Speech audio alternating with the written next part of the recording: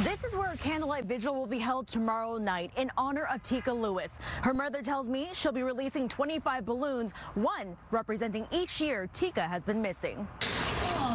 It's hard to say when the bond between a mother and child truly begins. Since that day, Teekah has been special. You know, being born on the 4th of July, she's my independence baby. Teekah Lewis and her mother, Teresa, were inseparable, but their time together was cut short. Only got 2 years to celebrate the 4th of July with her before she was taken from me.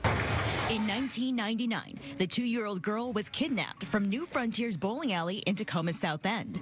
A Home Depot now stands in its place. And it's where Teresa Chapeska plans to hang this poster, showing what Teekah looked like when she disappeared and what she could look like today. 25 years is too long.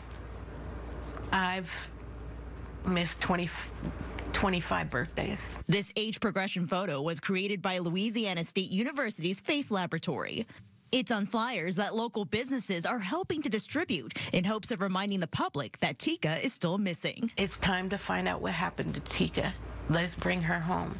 And if she's not here no more, at least tell us what happened to her. In the decades that Teekah has been gone, she's now become an aunt to 9 nephews and 3 nieces. And Teresa is holding on to hope that Teekah will meet them all someday. It's 25 years, and I shouldn't be without my daughter.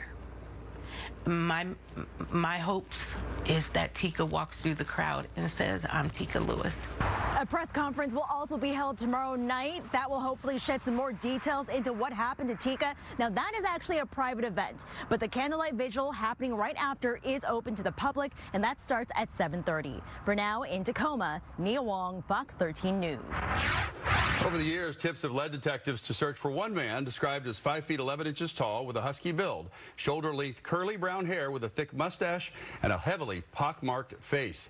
They also say a late 80s or 90s maroon or dark-colored Pontiac Grand Am was seen speeding away from the bowling alley after Teekah disappeared. Teekah's family believes somebody out there knows what happened to their daughter, and they are urging you to come forward to help detectives and give them some much-needed closure.